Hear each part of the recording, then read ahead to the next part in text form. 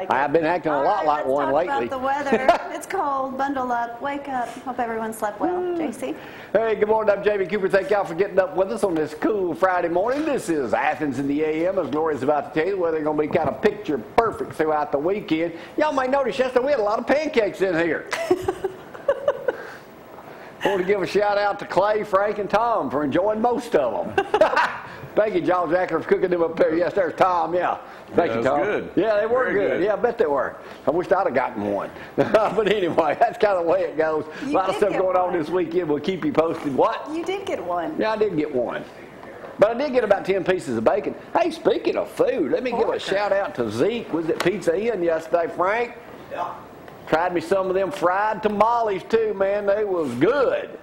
423-2500. Y'all forget, call Zeke now. There's them fried tamales. That's the two I got left. Man, you have to ask for them special. Man, that pizza's good up there. Hey, don't forget, now it's time to order your ham or turkey for Thanksgiving. You can pick them up the Wednesday right before. He'll be there all day. So y'all give my buddy Zeke a shout out up that way. What else is coming up today? I have no clue. All I know is Friday. Next week's a short week. And hey, by the way, next Wednesday will be our last day of the week. Thanksgiving on Thursday this year. We'll be feeding everybody. So Thanksgiving breakfast by Zeke up at Pizza Inn. He'll be catered. We're going to have French toast, pork loin, whatever else we can get, Frank, just so you can build your appetite up before Wednesday. Might even have some pancakes. Well, French toast will suffice for that. So anyway, all of y'all come on by. We're going to feed a couple of hundred. Actually, 30 or 40 probably drop by. We'll have all the usual regulars up here on that day, so we'll let you know how that goes. We'll be back Tuesday and Wednesday, take a couple of days off. Then we'll get ready for the Athens Christmas Parade, so y'all know y'all all be sponsoring it out there. It comes up on December 6th. That's on a Thursday night. We'll probably be set up over at Martin and Kobe because they always got a tent and hot chocolate. And it's easy to get out of there. No train stops us. So we'll get all that going on, too. We'll let you know about that, the annual parade. Hey, and in January, believe it or not, we start our 10th year in Athens, Alabama on ZTV 11. Of course, we started out in the cracker box next door. Everybody had to squeeze up against the wall. I remember Dr. Coleman and them just come in, they'd be up against the wall waiting to be interviewed next. It all worked out, so we're still here right now, 10 years later. All right, let's get it cranking on this cold Friday morning. Here's Gloria to tell you, it's going to warm up some, ain't it? It is going to warm up, and you're going to see some sunshine, too, so hopefully that'll make everyone happy. 34 degrees out there right now. Just enjoy these cold weather mornings, I guess. Pretty much been the same every day here lately. High temperatures today around 61 with your low of 32 tonight. And, of course, sunshine. Same thing for tomorrow. And, of course, the weekend looking lovely. No rain to even worry about. It's just temperatures sticking in the low 60s and, of course, 30s and 40s. Yeah, good day for Santa Claus to arrive tomorrow downtown, right there in front of your buddy Bill Matthews' office, Tom. Yeah, it's at right Athens Learning Center. University thing. Yeah. Athens State, yeah. Can't remember what it was. The Learning Center. Hey, Tom, I do have something for y'all to eat this morning. Got you some cupcakes in there, some, what do you call them other things? Snowballs? Snowballs. Twinkies could be closing today. Host is expected to make decision. Here's the deal on that. That's hard to believe. That's union, I'm assuming. 18,000 employees could lose their job today. Hostess brand says it likely will not make an announcement until this morning or later today to liquidate its business after the company set a deadline yesterday for striking employees to return to work. The maker of Twinkies, Ding Dongs, and Wonder Bread had warned employees that it could file and ho-hos. Oh, don't leave out the Ding Dongs. They make them ho-hos. They would file a motion U.S. bankruptcy court to unwind its business and sell off assets if plant operations do not return to normal 5 p.m. Tuesday. As of this morning, they have not returned. It would result in the loss of 18,000 jobs. The company, founded in 1930, is fighting battles beyond labor costs. Competition. Hostess said it would file the motion to liquidate if needed. So, no more ho-hos, ding-dongs, or snowballs. Man, no. Won't be able to fry anymore. Huh? Won't be able to fry anymore. So 18,000, I'm assuming they're union. No, Yeah. Is that what the problem is? Yeah. I think so. They said within hours they'll know what they're going to do. 18,000 employees? That's going to hurt. Yeah. It's a lot of employees. I want to give a shout out to my buddy Tony next door at Jiffy for donating those cupcakes this morning. And well, he didn't have no ho-hos. I saw a few out well there. Stop. Hey, don't forget, Road project starting Monday. City of Athens will be directing paving operations the week of the 19th. Paving will be done at Hine and Washington Streets and 4th Street over Interstate 65. That's right there where we all live, Tom. So we'll have to be a little careful pulling out of the neighborhood there. While I'm on something else, before I get to talking about football, USA Today, I don't know, I've never taken an energy drink except one time, and I'll come clean on it, down at Papa Rocco's. Now, I didn't do it to get more energy. I had a little alcohol mixed with it, but that's the only time in my entire life I've ever done an energy drink shot. I've never. How'd that go? Well, it went pretty good, what I remember of it. Food and Drug Administration said Thursday, if you ever walk into a convenience store like Jiffy, that's all you see on the counter is energy drinks. Everywhere. 13 reported deaths and 33 hospitalizations linked to 5-hour energy, the highly caffeinated shots that are often sold in convenience stores. They come with a higher risk of health problems for most people. The caffeine concentration is a lot higher because the volume of liquid is slower. And it goes on to say here, 5-hour energy, Tom, has 212 milligrams of caffeine. An 8-ounce cup of coffee has about 100 milligrams of caffeine. Really? Wow. And that's a little bitty bottle. Yeah, and they're selling a friggin' ton of millions a day or so because they say it's safe for you and it's not doesn't have calories in it. Remember when that first came out? Well, everything new that comes out, you're always like, in a couple of years, let's see, all those lawsuits. If you took this and have that, call me.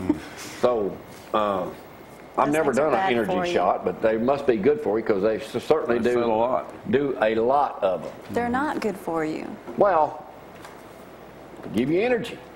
See, I get that way around 2 or 3 o'clock in the afternoon. I just get ready to go to bed because I'm going to bed by 7. Take a nap. It might be like everything else, moderation. But I want, how many of you people out there watching this? How many of y'all do more? What do those things cost, Abby? Monsters? $3 a shot? Can. Well, for a monster, it's supposed Oh, a monster. Well, that's the thing, 20 ounces. to be 5 hours of the Our show, what? You're not mine. They're the same, okay. But anyway, most people, I wonder how many of y'all out there do several of those a day. Too many. Jeremy. Mm-hmm. All right. Y'all know I told y'all the other day that people want to succeed from the union. You heard about this in Alabama. 40 states now. Well, get this. This is by John Archibald out of the Huntsville Times this morning. Half of the people out in Alabama that want to succeed ain't from Alabama at all. Do you know that, Tom? Alabama's been looking at this succession thing all wrong. It's not that Alabamans are so sick of debt, federal mailing, and taxes, they want to throw off the yoke of government. It's the rest of America. It says here, see you later, Alabama. Don't let the door hit your bib overall wearing backside on the way out of the union. Don't call us, we'll call you like a foreign country, Bubbaloni. The guy who proposed the petition on the White House is from Mobile. But most of those who thought it was a great idea, those eager for a collapse of the USA and claim to love those, see Alabama's a third world country anyway. Some 26,000 people have signed Alabama's petition as of Wednesday morning. Of those, 21,000, including the state signer, are from here. 45% are from outside the state of Alabama, yet they want Alabama to succeed from the union. So the fact that 90 of the first 100 signees were not from Alabama does not sit well. 90 of the first 100 ain't even from here. Well, then how can they? The 88% of the first 1,000 were not from Alabama. More people from Texas, Georgia, and Florida have signed this. Maybe they're just trying to get rid of Alabama because of a great football team that appears not to be as great as we thought it was, you know. Now, for your vote to count, you have to put in your email address and your zip code. Oh, really? Mm-hmm. All right, let me do a little sports right quick. Auburn is president, is that Grog prepared for backlash if he keeps Jacob or Chiswick. They're saying the stands for the first time in many years, not one single game sold out this year at Auburn Stadium. And speaking of that, it says also in the paper this morning, if Western Carolina is tomorrow, and right now there are several hundred tickets left. The kickoff is at 11:20 a.m. on Fox. It says here that Saban was trying to get people to buy the remaining tickets. This will be the first non-sellout in his 6 years at Alabama. Really? If those tickets aren't bought. And Zach was up here yesterday pleading for people to... He's a good little Saban. All I know is I'm a Southern Cal fan. If Southern Cal wins out, we're in, provided we can beat Western Carolina, Auburn, and Georgia. So Okay. if Southern Cal There's does what they're big. supposed to, you know, we could be in, Tom. So we're going to have to root for Southern Cal. Yep. Yes. Okay. Man, these other things I just want to happen. make sure I didn't do anything wrong on Southern Because Cal. I'm for Texas, too. Texas beats K-State. Gosh, you know, we don't get in, we don't get in. That's just the way it is. But let me update y'all on some sports. Wake Forest is at Notre Dame tomorrow at 2:30 on NBC. Mississippi, Ole Miss is at LSU. That's the CBS game at 2:30. Other ranked teams, Georgia Southern is 8-2 at number 4 Georgia. You know, they all beat us last year. Scored 21 points against us. Also, tomorrow, Stanford is at Oregon. That's about a 7 o'clock game tomorrow night on ABC. Kansas State is at Baylor. That is also tomorrow night on ESPN at 7. So if Baylor can come through, which there ain't a snowball chance of that happening, but Oregon, Stanford's defense has 42 sacks and leads the nation with 49 yards rushing a game. Let's see how that goes tomorrow. But anyway, Florida State, you're not going to like this. What? If you're going to get in trouble calling the Bowl Championship Series, quote, retarded because you're unhappy with your place in it, as Jimbo Fisher did, what can't, you know, have any trouble? See, I Jimbo hate that Fisher, word. I hate that word. I hate that he word. was supposed to win the whole thing this year. And now because he's ranked, where is he ranked? Like number 10 or something? He ain't happy. Even though he's only got one loss. He got to play Florida at the end of the year. Huh? Who wrote that? All right, I got a lot of those things to talk about coming up later Don't on worry, this morning. Brad, you're in trouble. But let me do a Thanksgiving Dear Abby right now.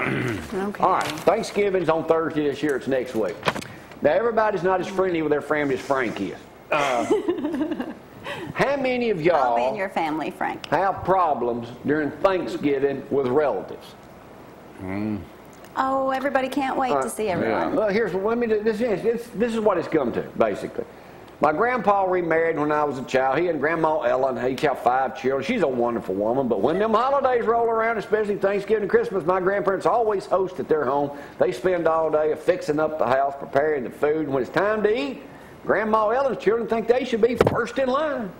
If someone else tries some of my own grandfather's side of the family have small children, they grumble and complain. And yet, to make matters worse, Jamie, when the dinner is over, it's always my mom, one of my 2 aunts and people and their relatives that wind up cleaning everything. The other side of the family just watch TV or leave it and go somewhere else. It'd be nice once in a while if they arrived. Helped us, Frank. This Thanksgiving they arrive, they should cheerfully inform everybody that children will be seated first. Now, when we used to get together with my family every year at Thanksgiving, we didn't have none of those problems. No, everyone got along. Everybody got a beer first, and everything was happy on out there. The boys, the I brothers. guess they're going to start taking numbers. Well, but I mean, how many of y'all out there, probably doing energy drinks, have problems with your relatives at Thanksgiving? Supposed to be the joyous of all time, ain't it, Frank? Yep. Stressful for Is me. it? Nope. Yep, see, there you go. You come to our house, Frank. But if y'all cooking up pancakes, y'all give Tom and Frank a call because they'll be the first ones in line. You got it. All right, I want to give a shout out this morning, too, to Clay Stiles, Teacher of the Year. Way to go. Way to go, Clay.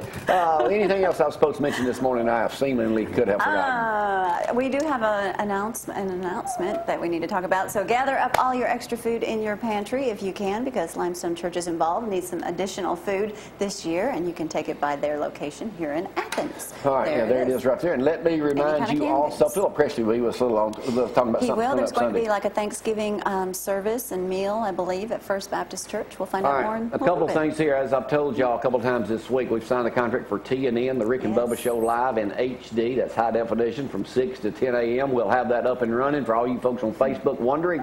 Hopefully sometime within the month. By the end of the year, it should be on 11.2. But you folks that have cable, call Charter, call Comcast, call Nology, Mediacom, Direct, and Dish. Tell them you want ZTV's Nashville Network. Country music all day long, Crook and Chase, bunches of other things you'll remember, new stuff too, but maybe Rick and Bubba in the mornings live out of Birmingham. Call your cable provider today requesting that. That's right. Anything else? No. Got to take a break. Frank's going to eat one of them tamales. Ho-hos in a minute, and we'll be good to go. We'll be right back with the news. Y'all hang on.